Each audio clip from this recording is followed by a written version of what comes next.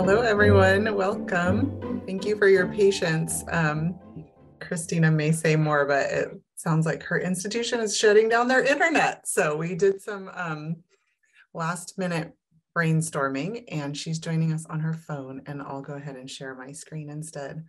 But we're really glad you're here today. Welcome to the Open Education Network's Pub 101.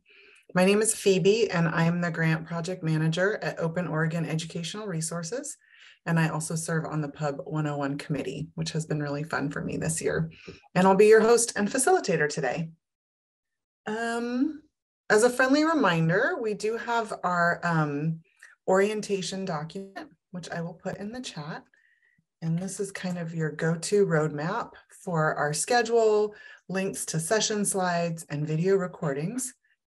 And then I did want to follow up on one thing from our last session. So for those of you who've been following the last few sessions, our presenter from last week, Jacqueline, did go into the alt tag homework and provide notes and feedback in response to what you wrote. So some of you may, tried out writing alt tags or alt text, and Jacqueline did respond in there with comments of her own. So I'll share that link as well. And then in just a minute, I'll be handing it off to Christina. And actually, Christina, I was going to ask you how to say your last name. Trunnell. Trunnell. Thank you. Yeah. Christina Trunnell. And Christina's an assistant dean at Montana State University Library. She's talking about inclusion today. So we'll leave time at the end for your questions and conversation, and I'll monitor the chat as well. And many of you may have experience on this topic, and we invite you to share that experience and any resources that you have that relate to our topic. That is always a bonus of this group, is the sharing of resources that occurs in the chat. So just a couple of housekeeping details. This webinar is being recorded, and we will add it to our YouTube Pub 101 playlist. And I'll go ahead and put that link there now. You can also find the last two sessions there already. And we do use community norms, and those mean that we're committed to providing a friendly, safe, and welcoming environment. So please join us in creating a safe and constructive space. And there's a companion source for our sessions. I imagine you're in there. I know when I went through the Pub 101, I used that Canvas course a lot, and I've actually referred back to it quite a bit too in the last year. So I'll just also share that one last link to our Canvas curriculum, where you can find a lot of our resources. And now I'll hand things over to Christina to talk about inclusion, and I'll start sharing my screen so that we can all see her slides. Thanks, Phoebe. Yeah, we might be a little glitchy today because I am, hosting from my cell phone in the best corner of cellular service I can find on campus. And Phoebe will be sharing slides since I don't have access to a computer all of a sudden. So I appreciate your patience with that. And as Phoebe said, I'm going to talk about diversity, equity, and inclusion in publishing. And one of the things that I want to assure you as we're going in, the slides are linked into the class notes document, as well as a couple of resources that I will mention throughout. So I'm not just going to talk at you today, but hopefully give you some tools and some perspective on how to use those. So if you could go to the next slide, please. So today we're going to talk about how to incorporate active engagement with DEI in our publishing programs, and that may be you're doing your first book or considering your first book, or you have a whole program. What I want to talk to you today about is an approach. And so part of that is honoring the risk and responsibility that we have to incorporate DEI practices, what that looks like, an approach to doing this that should feel safe and comfortable and achievable. And then ways that DEI can be incorporated into course materials that we're developing or our authors are developing. And all of that is through a lens of care. So I like to focus on self-care as we do this kind of work, because it does come with a weight that some of us feel, and a way to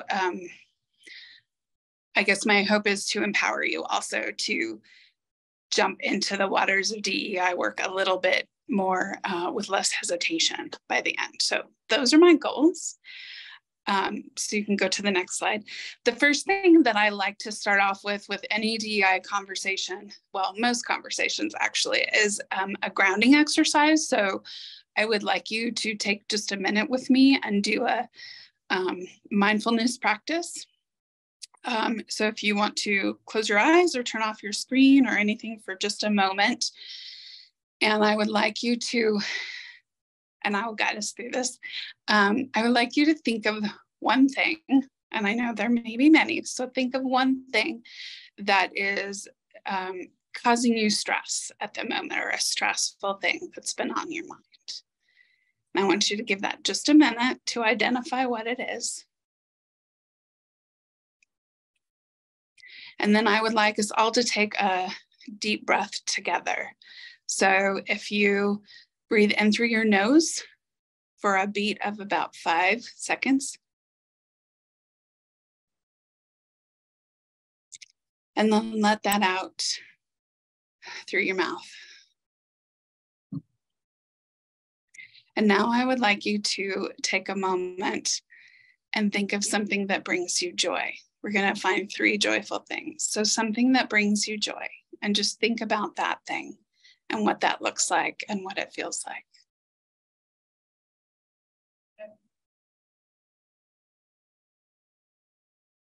And now I invite you to think about another joyful thing that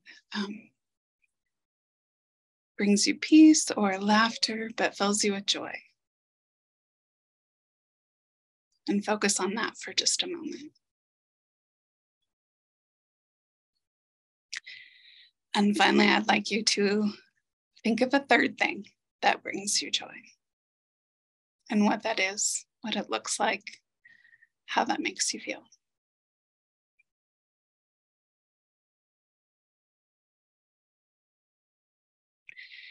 And if you would, you can open your eyes as you feel comfortable. And we can go to the next slide. As we start our conversation, I like to begin with that grounding moment, because we have so many things that impact us every day, and they can be overwhelming.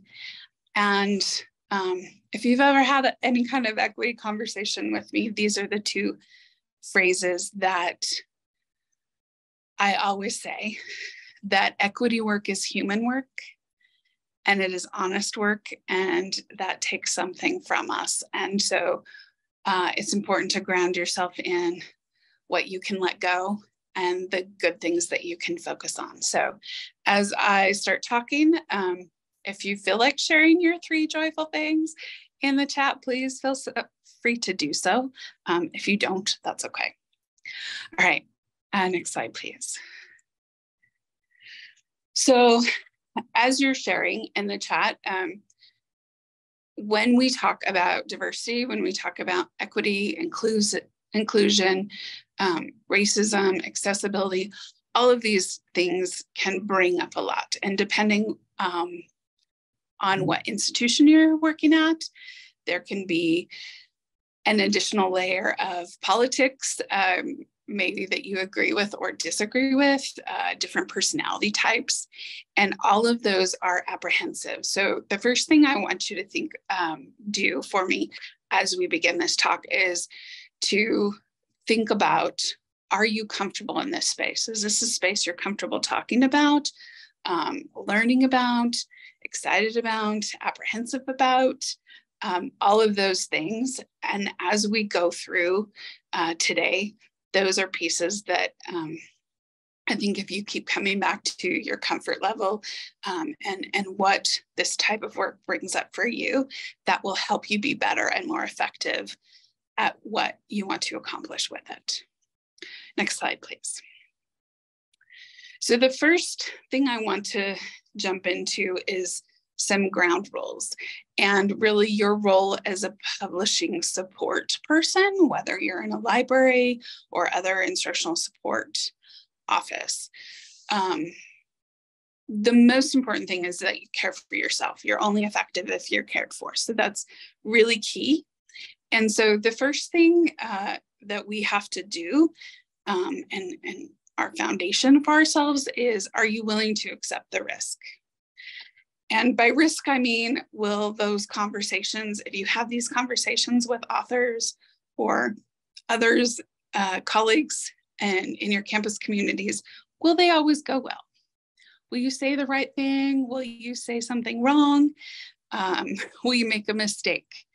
And odds are, because equity is human and humans are flawed, we won't always do it well or perfectly, and we might make mistakes, and that's okay. It's really important to be honest about that. Oof, I said something, and as soon as it came out of my mouth, maybe it wasn't the best thing, or help me understand this approach. Being really honest about your imperfection as you go into these conversations is really key. So accept that doing this kind of work does come with some risk. And then as support for publishing programs, I'd like you to think about what your responsibility and your role is. As someone who's helped many authors finish and publish their books, there's a lot that I would do differently, but their work is their work, it's not mine. So what is my role in helping them get to it? And my role, and the role that I'm hoping to give you some guidance on today, is to offer them perspective, to help them to think about their work that they're creating or adapting with a different perspective, a different lens. And maybe that means setting some standards within your publishing program, or just offering some guidance to those authors. So the responsibility for creating really inclusive works is not the publishing support person's, but we do have a responsibility to keep helping publishing in higher ed and academia be better. And I think that includes this element of diversity, equity, and inclusion. Next slide, please. So be honest. We can only affect change if we openly address the truth. And that can be, I really tried to do this well, and it did not work out, or it did not meet the need that I intended it to meet. So be honest about that. That's okay. Actively care for yourself. And what I mean by that is, if you know you're going to have a difficult conversation, or if there's something that you did that maybe you're now thinking, oh, that came out wrong, or it doesn't look quite right, taking time to give yourself space to come to terms with that, to be okay with that, knowing that DEI work sometimes takes more out of us mentally than other parts of our normal work. So giving our self space and attention to take that time and come into it differently. And then recovery time. It's kind of like when you're an introvert and you teach, and then that's a great energy, but then a lot of us have to go back and recover and decompress from that experience. And DEI work can have the same toll. So take care of yourself and listen to yourself, which is a better practice than avoiding or not engaging in something that feels maybe unattainable or too much like a minefield that we don't want to go into. So be honest with yourself and care for yourself. Next slide, please. Okay, so why we still get it wrong. I'm going to go through this part really quick because it's just a little bit related to our topic today. So I want us to think about this lens that I am giving you today.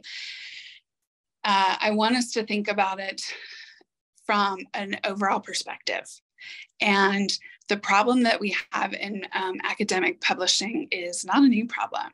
And I pulled a couple of terms from systemic racism, the definition that's in Wikipedia that I really think are pertinent, that systemic racism is embedded in normal practices, that it originates in operation of established and respected forces of society. And what is more established and respected than academia, right? It's not new. So the ways of thinking about how to include diversity, equity, and inclusion within our normal practices are very similar to addressing something like systemic racism. It's embedded, it's throughout. And so what we really have to do is change our ways of thinking, because the normal ways of doing something like writing a textbook, I'm experiencing from decades, centuries of history of this is how we do it. This is how we include information. And inclusion is requiring us to look at it a little differently. Next slide, please. So perspective, it's how we look at the world, what we're thinking of. And so as working with the faculty author, but also thinking about yourself and your normal practices and what you're hoping to build with your publishing program, we think about it from what we know, what we've seen, what we experience, our perspective. And so we might think that we're very open-minded and broad and trying to make sure that we do it really well, and our perspective is wide, but truthfully, it's just ours. And it might be as small as a ladybug on the shore, right? It's very limited. And I equate that with publishing because, well, I'll kind of get there roundaboutly. I want to talk for a second about Ralph Waldo Emerson. So Emerson wrote this great essay on art. And what he says about artists is that they're always trying to create something, right? Creation is the aim. Create something new, something you've never seen, something you've never experienced. Authors could be thought of in the same way. And what Emerson posits is that you cannot do that. You can never create something entirely new. That everything you do is highly impacted by your community, your family, your life experience, your education, the politics, and perspectives in your country and your time. And all of those influence how you create something. And what he actually says is creation is a limitation. When we try to create something new and we're only using our own ideas and thoughts, we're limited to what we can make. But when we start using other people's ideas and thoughts and bringing in perspectives outside of our own, then we can actually do something great. Next slide, please. So what we're doing, our approach today is getting authors to think about things. Our job is not to fix them or their work or define how it should look, but getting them to think about things in a broader perspective, to think about students that they might not have considered before, and those pieces. So what is their goal? Their goal is to teach, right? How can we help you? Well, we can give you this guideline of ways to think about structuring your textbook. In Pub 101, you'll learn about structure and headings and different rules of how to lay out a textbook, and not really necessarily what material. So this is giving them a perspective of what kinds of material and other things to include that they might not have thought of. So you're helping them by opening their eyes to new ways of thinking. So that's the approach. And helping them to not be limited in what they create. So next slide, please.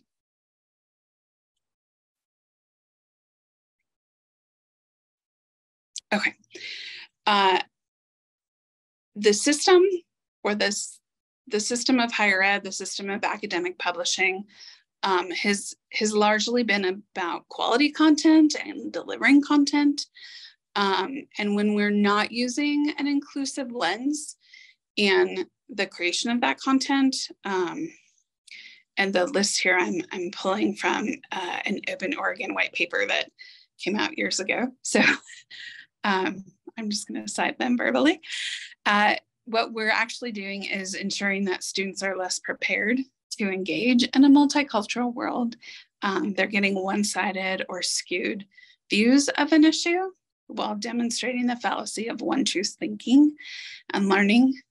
We're ensuring our students fail to learn how to speak and interact with a diverse world without propagating a structure of inequity and or bias. And they're inadvertently learning implicit bias that supports the structure of systematic oppression that we have seen for decades and centuries. So if you asked a faculty author if this is their goal, their answer is going to be no, of course not. But when they're creating something and they're using their lens and their perspective, this happens inadvertently. It's not a wrong thing that they're doing. It just happens because we are who we are. So what we're trying to do is break down the system and give them a way to think about this in a much more diverse and equity-focused way. Next slide, please.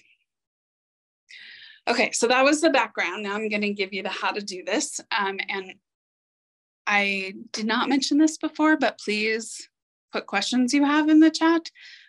We will have time for them, and I'd love to hear your thoughts and ideas on these. Okay, so the first question that I give to authors is, who is their audience? And that is because we tend to talk in higher ed with certain vocabularies, certain understandings. When I explain something in a written work, I'm doing it from my perspective and my knowledge. But the intent is that it reaches someone who has a different perspective, a different knowledge base, and maybe different vocabularies. And that's something textbooks today don't often think about. Next slide, please. So by asking that, we're creating a lot of professional writing, some technical writing that might be above what our students have the ability to, or initial ability to apprehend, or comprehend, sorry, wrong way. So first question, are the vocabularies approachable? We need to build them as we go. We want students to learn those vocabularies, ways of thinking, ways of speaking about our topics. But initially, are they approachable? Do they meet a student where they're at when they walk into the classroom for the first time?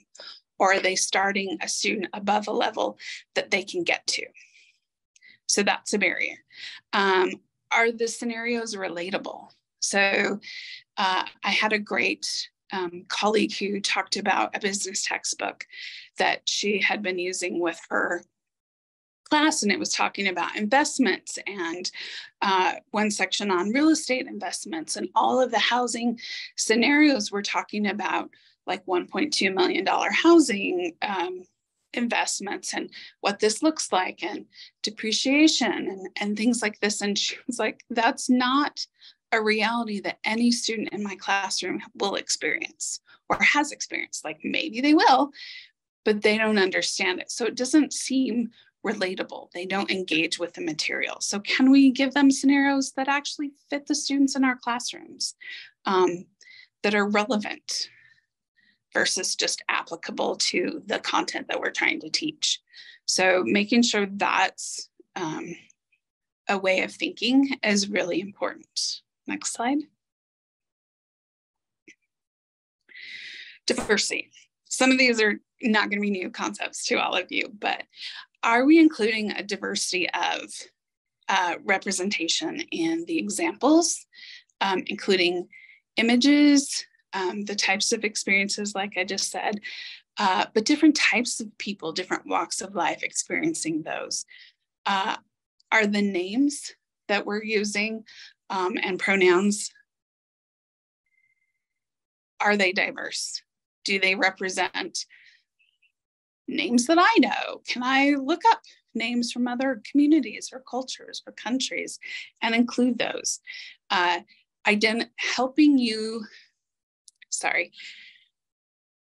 Names really are key to helping a student, a reader, identify themselves in the work. Is there a place for me in the business world? Is there a place for me in the geology world?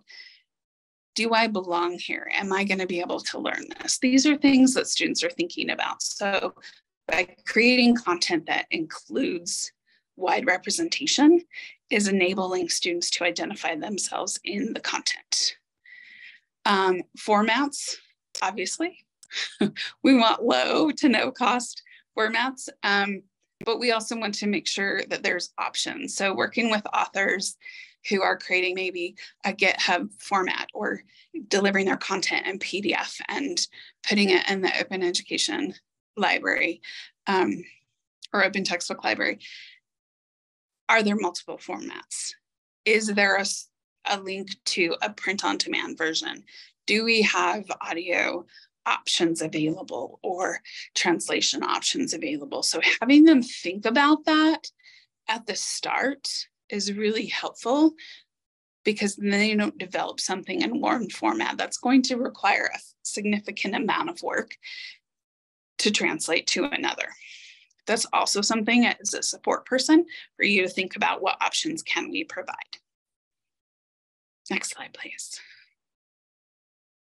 Okay, accessible. So you heard my colleague Jackie talk about accessibility yesterday or last week, which is really key. And go ahead and next slide, Phoebe.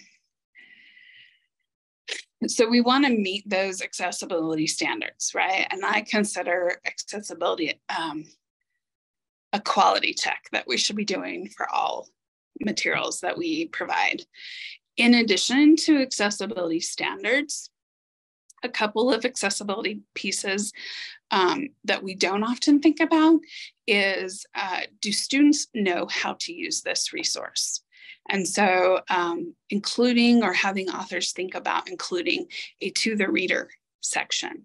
So you'll see in some publisher textbooks where it'll have a box or a bullet that it pulls aside at the start of each chapter that says, here's the key words, key terms, questions you should answer.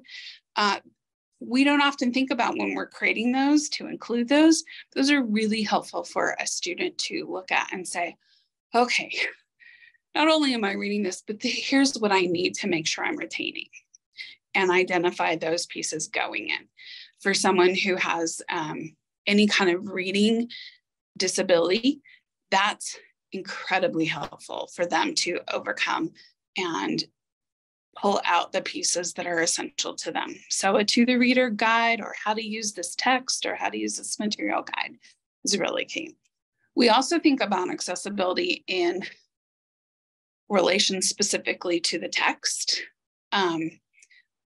but challenging our authors to think about it in relationship to all ancillary materials and how they're connected to the text is really important. So student with any kind of reading and or learning disabilities, connecting various pieces of information is sometimes a challenge. So the more we can make that explicit instead of implied is really important. So if I have a video that I want students to watch and they're reading this article and they're doing my text, am I including in the text itself or somewhere within my course shell or however I'm publishing this, links to those materials and connecting them in writing? So you will see in video how to build a person or whatever my video is, these things, and then explaining those things in the text. So the more that we can make those connections in learning obvious initially, helps our students to build those vocabularies, to build depths of understanding about our topic and advance. But we have to start out with some of that very explicit content. Next slide, please. Okay, content. I have found in my experience working with authors, this to be the trickiest part, because they're subject experts and they know what they want to include. They know what they have to include. They know what they want their students to learn. So again, our role is not to tell them what to put in, but to give them a guide of how to approach their content and ways to think about it. Next slide. And this is the area that you might have some of those challenging conversations come up or happen. Hopefully not, but subject coverage, that's the first one. Is it honest and is it inclusive? So I'm going to pick on history for an example, but this applies to all topics. So if I am writing the history of the women's suffrage movement, but I am only including, and I'm picking on a specific book actually, but I'm only including what I, as the author, AKA Susan B. Anthony and Elizabeth Cady Stanton, who wrote that, if I'm only including the people that I know and the perspective that I've seen, how can that be a full history? Or am I actually being honest and acknowledging these are only the movements that the authors know about? If it was really inclusive, it would include all the types of coverage of my topic from various perspectives, but I don't always know those. So I might highlight within the text gaps of my information knowledge or information coverage. Perspectives. Are perspectives widely included, inclusive, and relevant to the subject? So am I only including perspectives about, say, the Gulf War, if I'm writing that text, from political leaders and military people, or am I including perspectives, first-person narratives from people who lived in those areas, who lived in Iraq and Afghanistan? Am I including their perspectives, or people on the field, or the average American? So are we including all the perspectives that matter? And by that meaning inclusive and relevant. And then language, is the language devoid of microaggression? So those are the kind of three biggies, and I'm going to go into those a little bit more if you want to advance the slides. So addressing a topic, so thinking about other topics besides history, which is really easy to talk about, missing perspectives. If I'm working on a nursing text, am I including testimonials from patients? Am I including stories or biographies from nurses from multiple cultures, races, genders?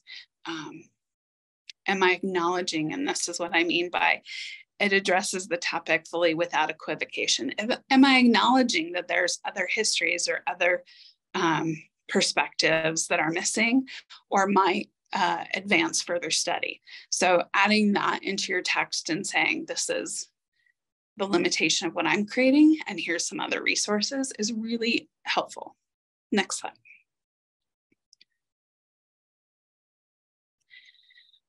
Inclusive and relevant. The perspectives that have long been overlooked by textbooks is first-person accounts of peoples and groups relevant to the subject matter. So I gave you a medical example. Let's talk about science. Maybe scientists who did studies that weren't published because they went to smaller institutions, they were from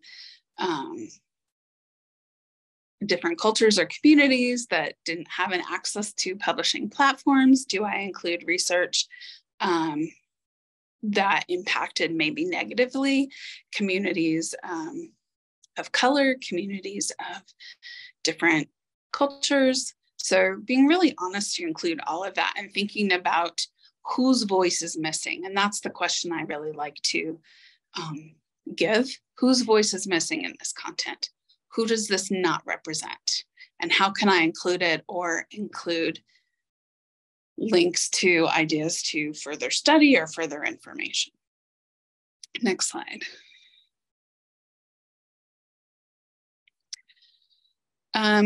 Language that is inclusive and devoid of microaggressions. So this is a big one and really easy to do unintentionally, because how we speak is, again, like that systematic racism mindset. It's just who we are. It's the vocabularies we've learned, and it's not intentional. So being really intentional about looking through how you're addressing a topic using gender neutral language, first person language throughout the person first, sorry, I said that backwards, language throughout the material is key. And one of the resources that I mentioned that we share, which is linked in your class notes, is a guide to all of this. So it's kind of a checkbox with resources to each one of these, so you can point people towards that. Next slide. Wait, Christina, tell me, where's that resource? You said it's in the class notes. It is. Okay. And I'll, yeah. It might be highlighted on my slides too. But either way, I'll make sure that we have it. But I think it's in the community hub as well. And that's a rubric for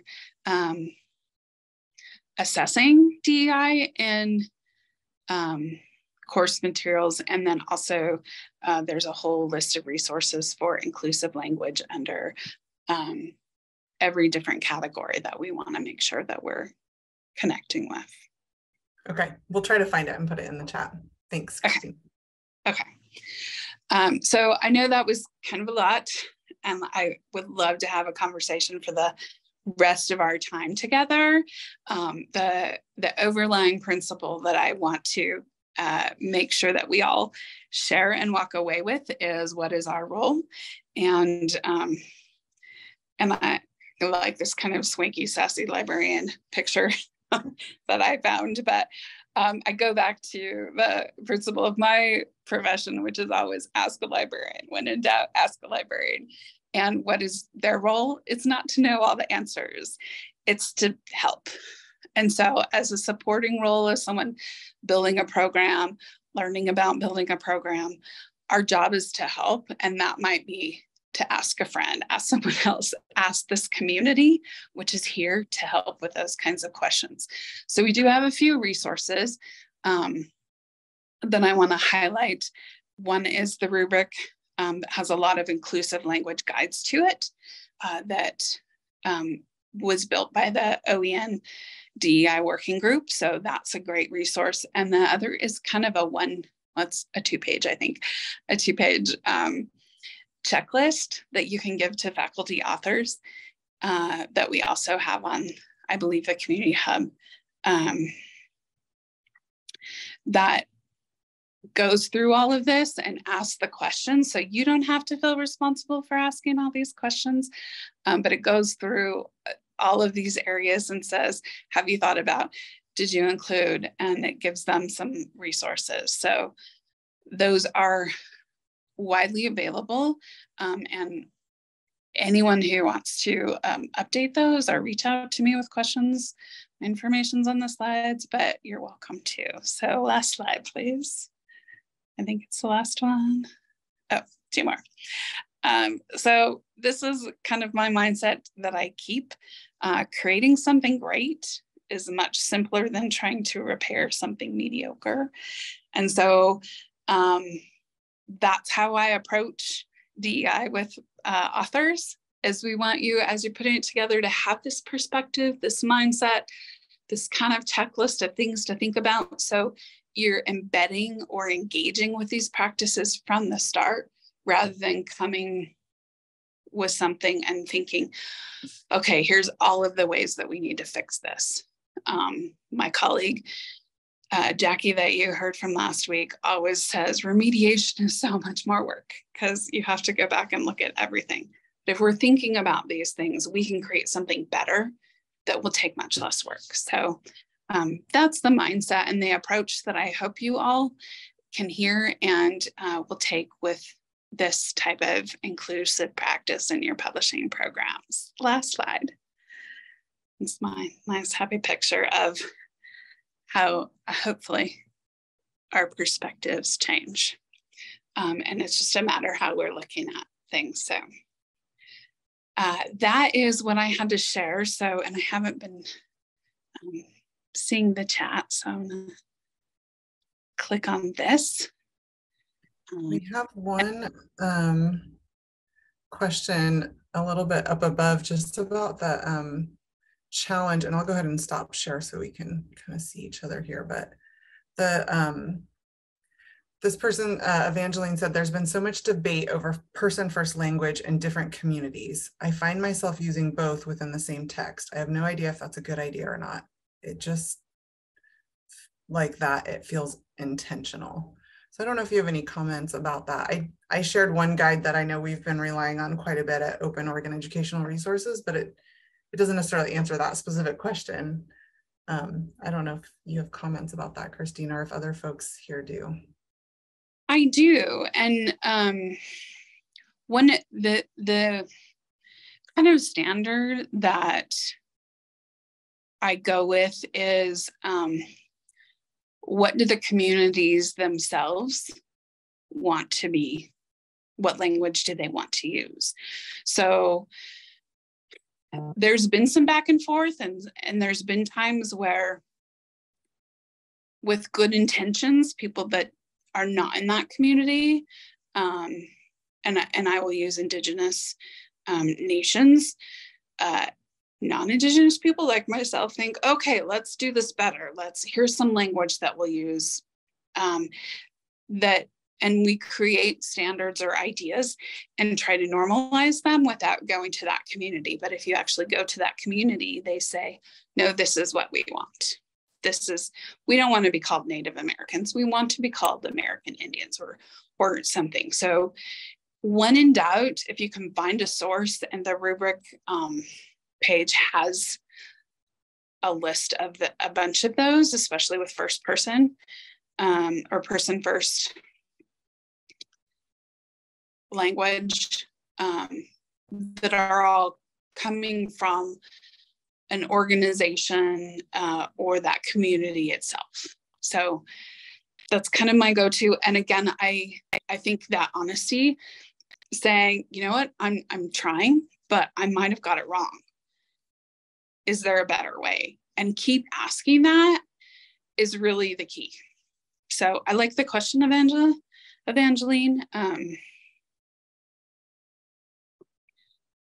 I think it's a moving target as communities feel more empowered and have space to actually say, here's how we want to be referred to. Here's what makes sense for us. Here's what's honoring and not dismissive. Other questions?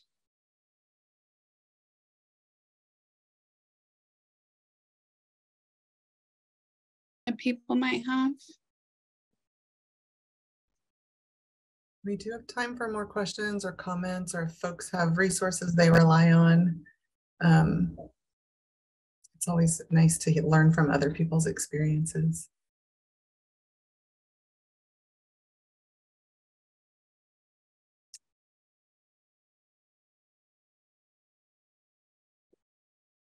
Thanks. I'm glad you like the guide. I think it's really helpful.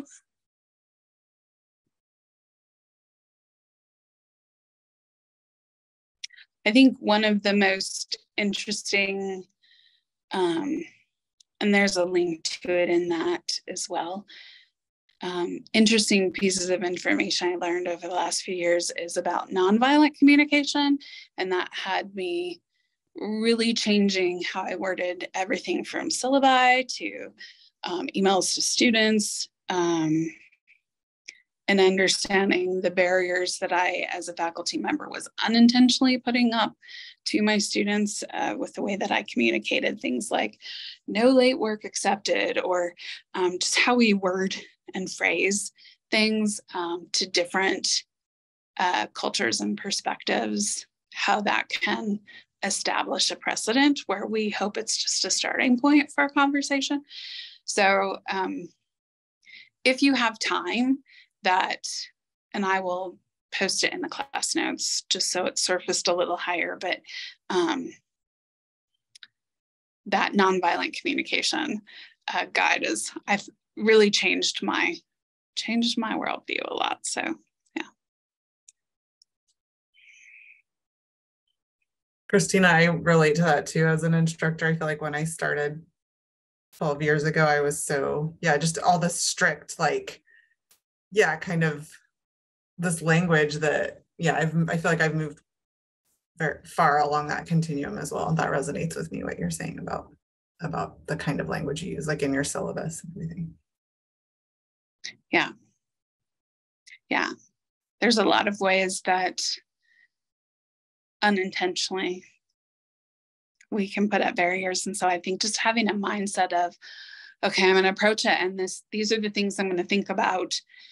And as you're creating or as you're building your program, going back and saying, okay, am I still thinking about all of these? Did I include, if I'm a first generation college student who's never had any exposure to higher ed, would I know how to use a standard textbook? I might not, including things like a to the reader piece or something like that. Is making those kind of standard practice, I think, would be beautiful.